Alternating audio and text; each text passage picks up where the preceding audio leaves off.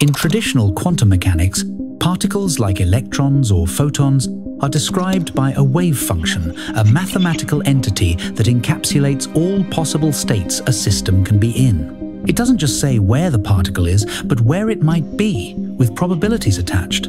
Before measurement, the system exists in a superposition, a ghost-like blend of all outcomes. It's not in one state or another, it's in all of them simultaneously. But when we measure it, we're told the wave function collapses into one definite result. This idea was solidified by the Copenhagen interpretation, spearheaded by Niels Bohr and Werner Heisenberg. It suggests quantum systems don't have definite properties until we observe them. That measurement literally defines reality. Suddenly, the act of looking becomes sacred, but this raises strange implications.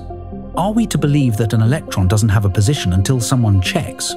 That the moon doesn't exist unless it's being watched? Quantum theory may be powerful, but these interpretations take us into philosophical, even mystical territory.